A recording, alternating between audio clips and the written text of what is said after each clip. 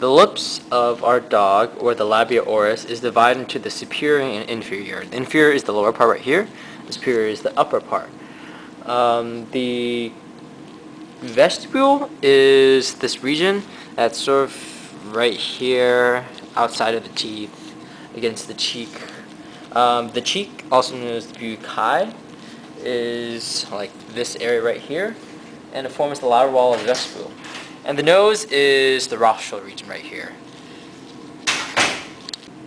The Platysma has been removed, but it should be right here, and it's the cutaneous muscle that passes from the dorsal and medial raphe of the neck to the angle of the mouth, where it radiates into the orbicular oris in the lips. It is the most superficial muscle, covering the ventrolateral surface of the face. The Orbicularis, oris, and the Buccinator muscles lie parallel around the edge of the mouth, and they're difficult to distinguish from one another, but the orbicular oris lies more superficial, and the Buccinator muscles lie deep. So the orbicular oris lies near the freeboard of the lips and extends from one lip to the other around the angle of the mouth. The fibers of each side end at the median plane in the incisor region of both jaws. The Buccinator muscle is a thin, wide muscle that forms the foundation of the cheek. It attaches to the alveolar margins of the mandible and maxilla and the adjacent buccal mucosa. It can be found between the rostral border of the masseter muscle and the orbicular oris. The Levator nasolabialis is a flat muscle lying beneath the skin on the lateral surface of the maxillary bone. It rises from the maxillary bone and curses nostril-ventrally and attaches to the edge of the superior lip on the nares, the external opening of each half of the nasal cavity. It dilates the nostril and raises the superior lip. Alright, here we're looking at the rostral auricular muscles, which you can see them here. They're flapping there. They holding the ears rostrally, and they include those muscles that lie on the forehead, as we're seeing here, caudal to the orbit, and converge towards the auricular cartilage. And then here, more caudally, behind the ear. You can't really see them too distinctly, but under this fascia here, you have your caudal auricular muscles, which are going to run towards your dorsal area this way. And then lastly, we have Scutiform cartilage, which we can see right here.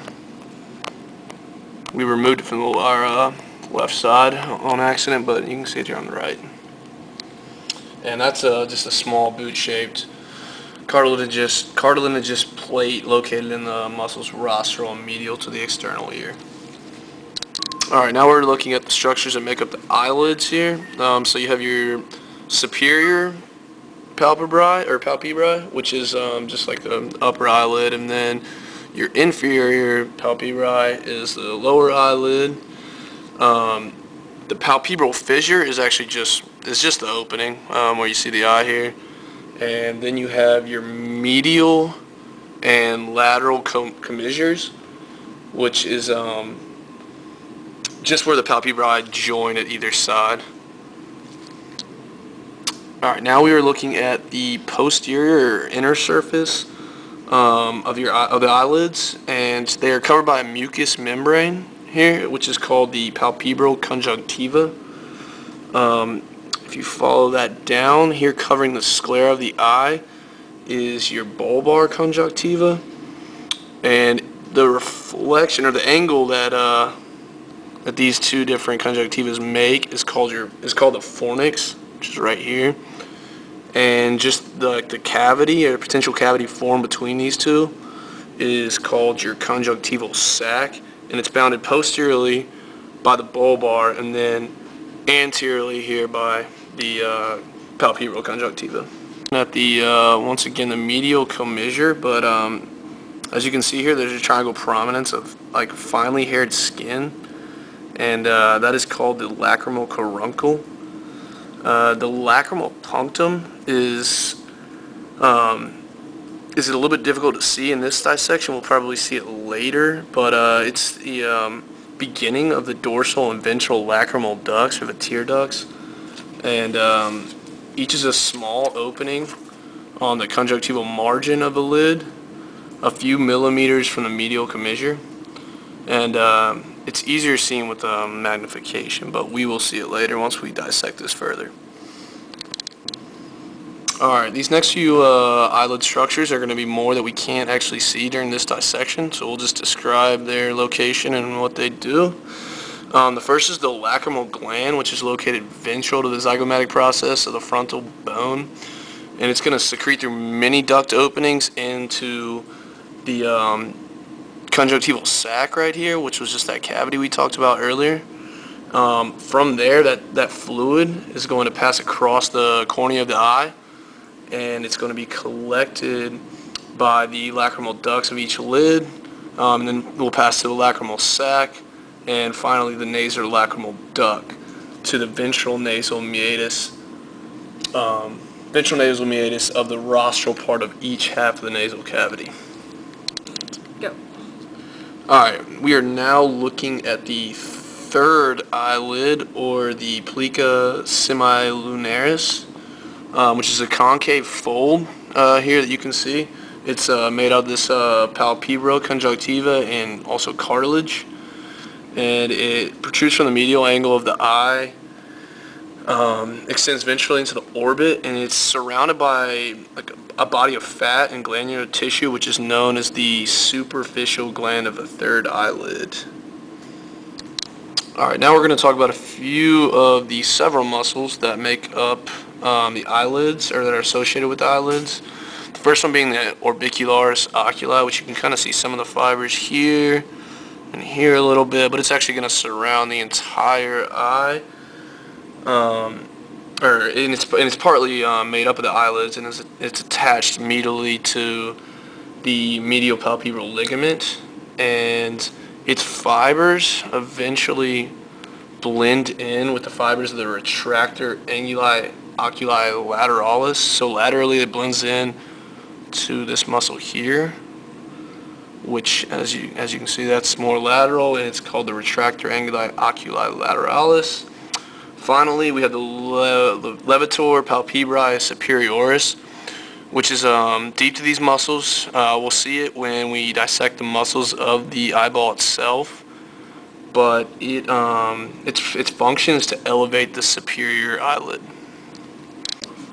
Alright, now we were looking at the salivary glands. The first one is the mandibular salivary gland, which is right here, this big guy. It lies on the lateral side of the head, as you can see, and it's between the maxillary and linguofacial veins. And it's covered by a thick capsule that also includes the caudal part of the sublingual gland here.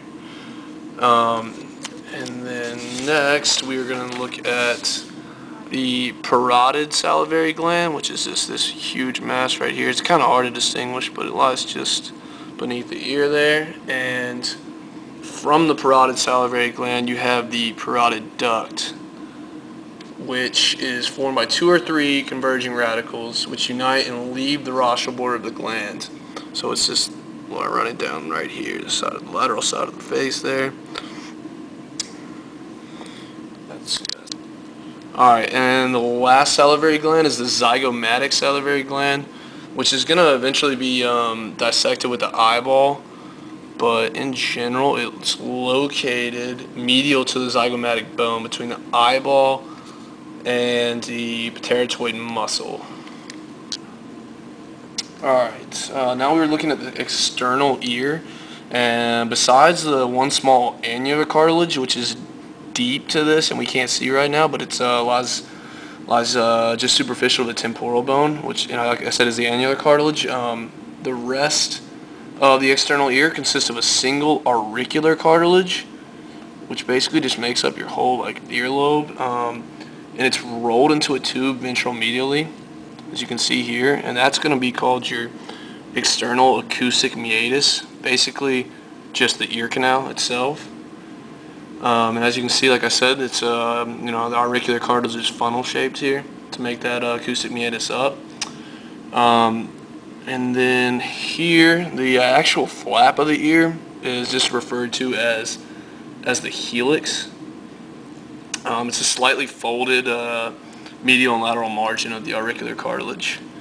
And then finally, we have the tragus, which you can see right here. I'm picking it up. We actually made a little slit in it there just to help us identify it. But the tragus is the rostral boundary of the initial part of the ear canal is formed by so it's a thick quadrangular plate of the auricular cartilage. Okay, so the lateral portion of the helix is indented proximally by an incisure, and at that point we can't actually see it because it's been removed here. It's more rostral to what we have left of the ear, but it is the marginal cutaneous sac, which is just a pouch of skin basically. And then lastly, for the external ear, we have the tympanic membrane, which we also can't see, but it's the external acoustic meatus, or the ear canal, eventually enters into the tympanic membrane, which is more of an internal structure of the ear. And then finally, the annular cartilage, which I talked about earlier, but it's adjacent to the skull. It's deep to this to the auricular cartilage, which makes up the rest of the external ear.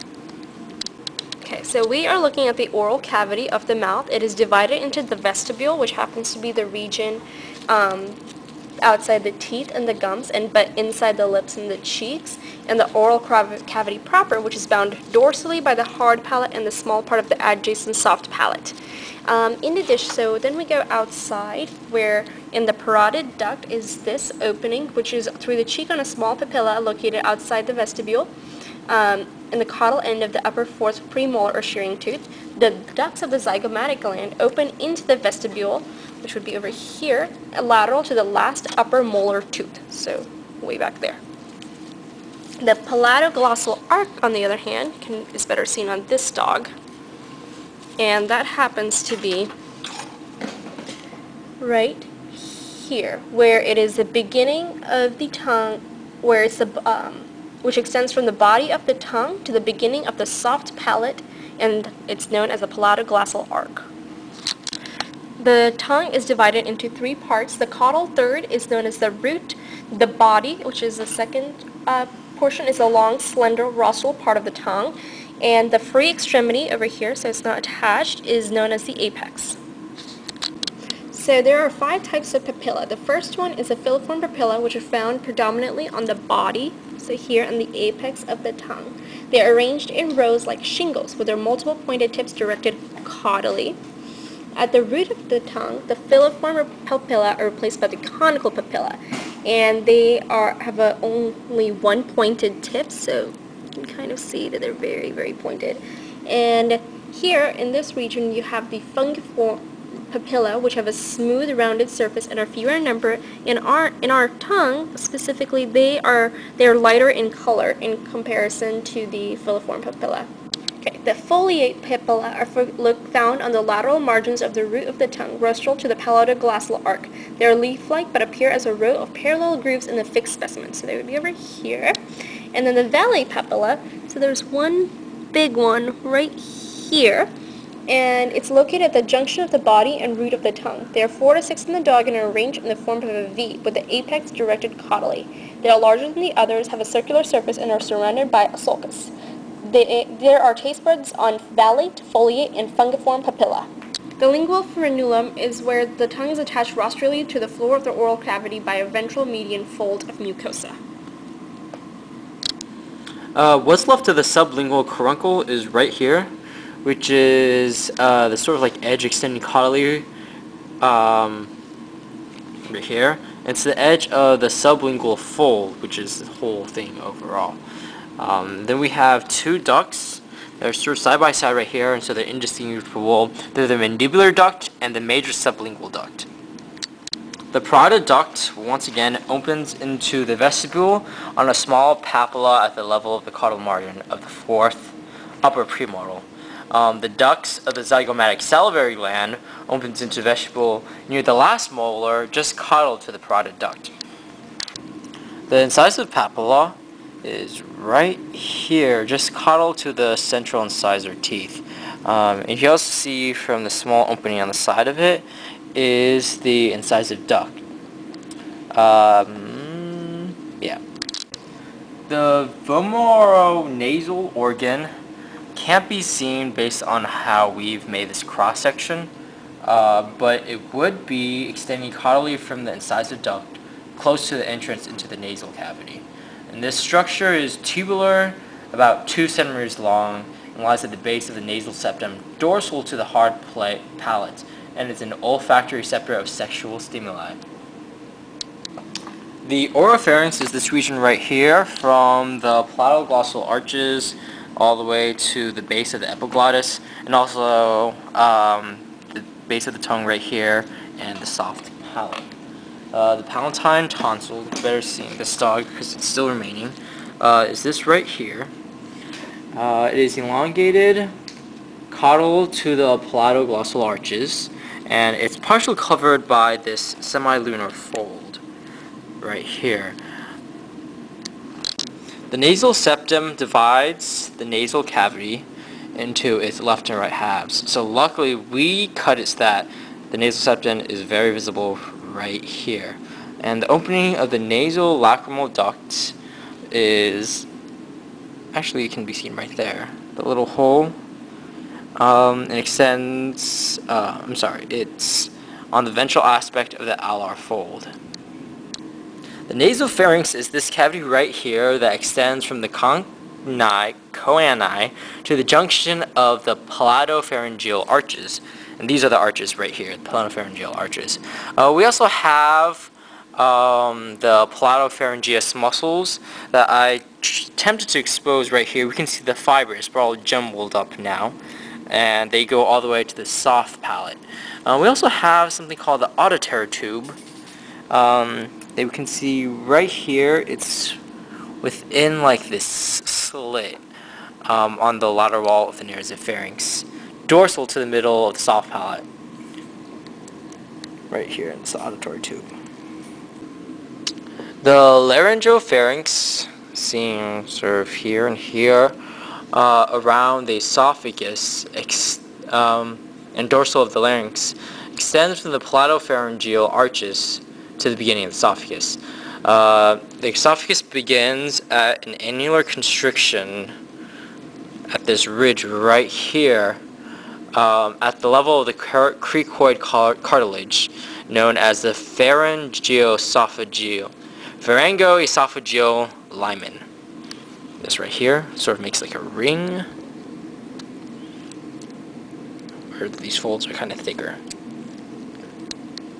The next set of muscles, the pharyngeal muscles, are very difficult to isolate, so I'm just going to describe more of the general region and some of the function. Now they all are aiding directly in swallowing, so they'd all be in this general area right here. So we're going to start with the cricopharyngeus, which arises from the lateral surface of the cricoid cartilage, and its fibers are inserted on the median dorsal raphe of the laryngopharynx. Caudally, its fibers blend in with the esophagus here.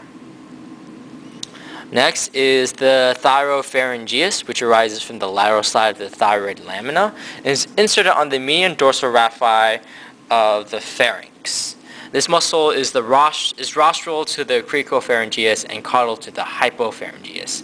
The hypopharyngeus is in two parts, as it arises from the lateral surface of the thyroid bone and the keratohyoid bone.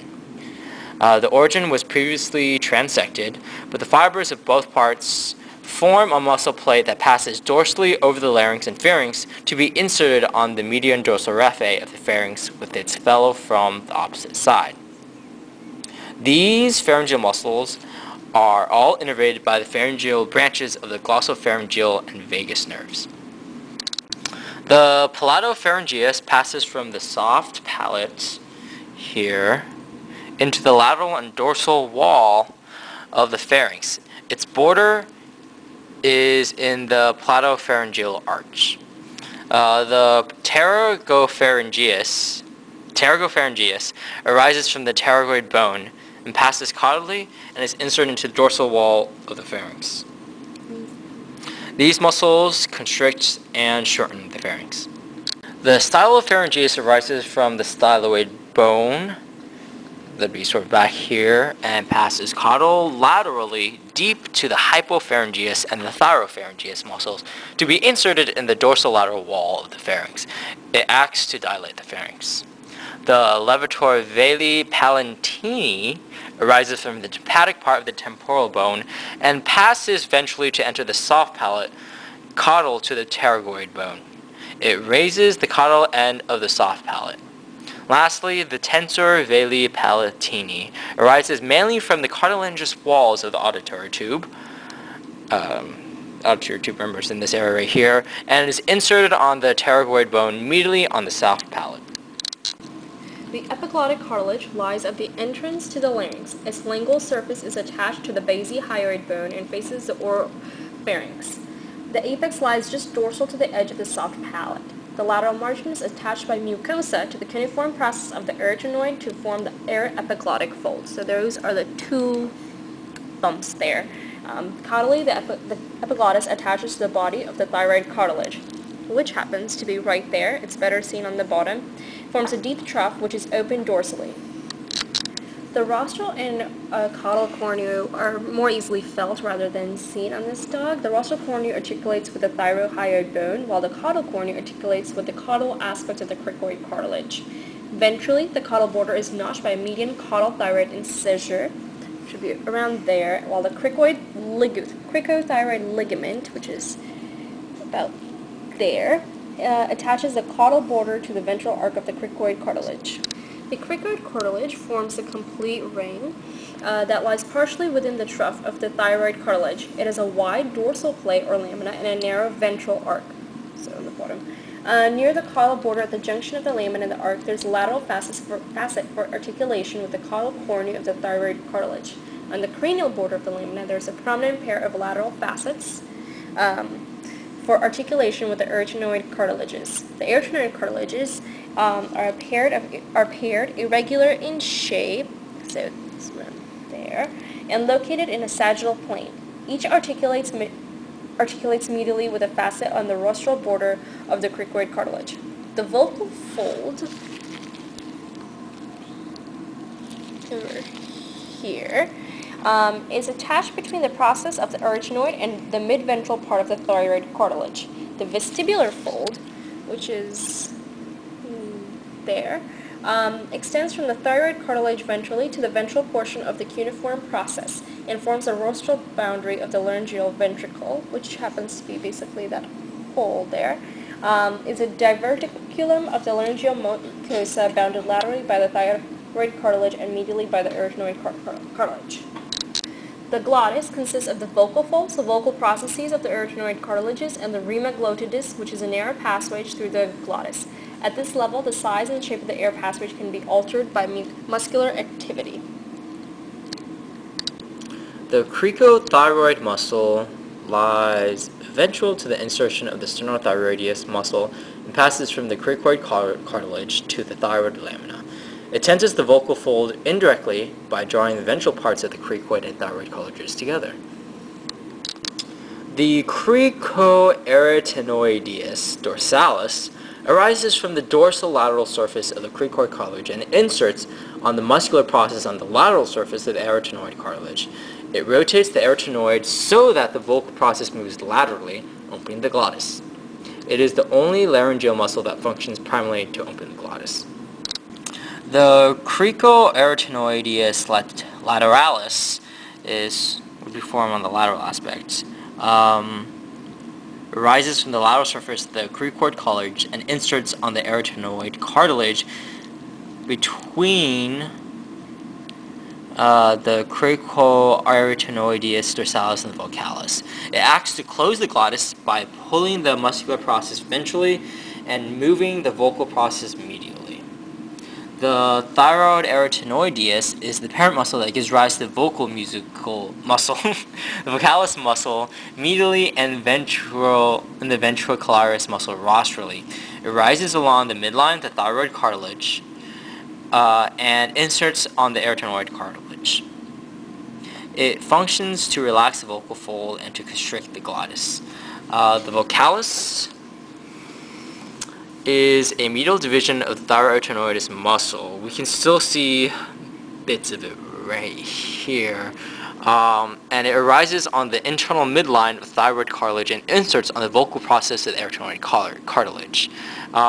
Attached on its rostral border is the vocal ligament. Here. The styloglossus, seen better here, arises from the stylohyoid bone, which would be in this area right here, passes rostroventrally lateral to the palatine tonsil, and inserts into the middle of the tongue. It retracts and elevates the tongue. The hyoglossus, the ones where the fibers run parallel to the tongue right here, arises from the thyrohyoid and the basihyoid and passes into the root of the tongue right here. It lies medial to the styloglossus and retracts and depresses the tongue. And the genioglossus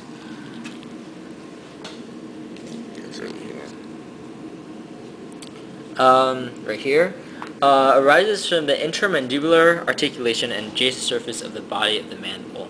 It joins its fellow at the median plane and is bounded medially by the geniohyoideus and laterally by the hypoglossus. Its caudal fibers protrude the tongue, and its rostral one retracts the apex. It lies partly in the frenulum, and these muscles are all innervated by the hypoglossal nerve, or the cranial nerve number 12. Alright, we are now looking at the hyoid muscles. The first one we're going to look at is the sternohyoideus, which from its origin on the sternum and first costal cartilage is fused to the deeper sternothyroideus. And then dorsally to that is right here is your thyrohyoideus muscle, which is a short muscle that lies dorsal, as you can see, to the sternohyoideus. Their function is in swallowing, lolling, lapping, and retching.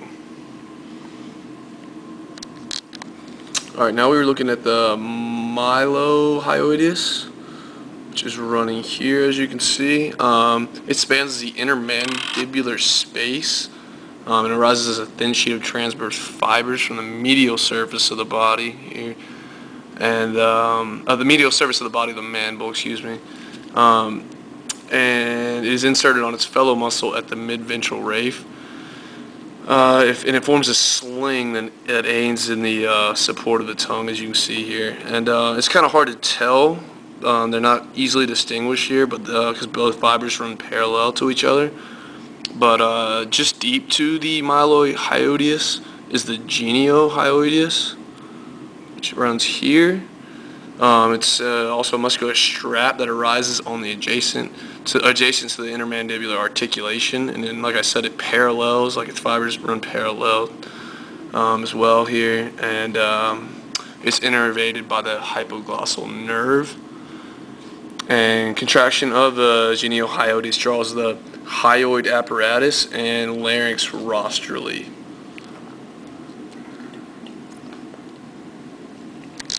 The temporalis muscle right here arises from the temporal fossa and inserts on the coronoid process of the mandible.